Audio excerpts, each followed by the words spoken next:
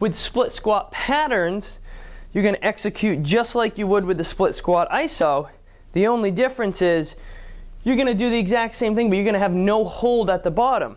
So once you position yourself, knee over front foot, back knee straight under hip, back toe tucked, I'm going to go straight up and straight down, but as mentioned, I am no longer going to hold in that bottom position.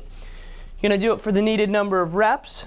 If you see a split squat iso with a pattern in the same movement or one right after the other, you will execute all of the split squat isos first, and then you'll immediately go into the split squat pattern.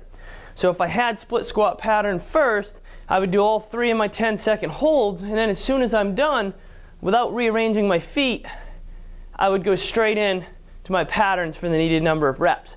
Then I would switch my legs, reposition myself on the ground, and do the exact same thing for that side as well.